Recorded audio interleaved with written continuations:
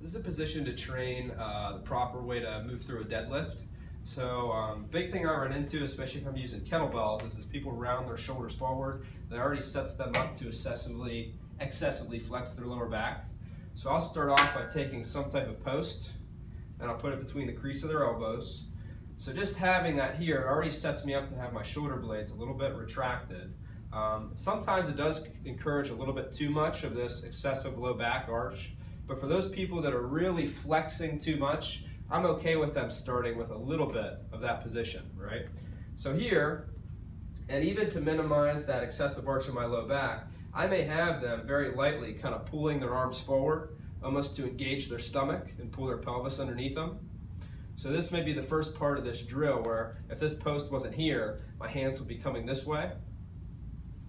So as I pull this bar against my back, I also try and pull my stomach, right? And once they have this awareness, I see, well, can they maintain that? A little bit of bend in the knees and try and go through that hip hinge. And watching in the mirror, I try and see if they can really lock that low back and mid back into place to see if they're able to find tension in the hamstrings instead of anything in the lower back. Then that same drive through the heels, like I'm pushing the ground away from me as I pull my hips back under.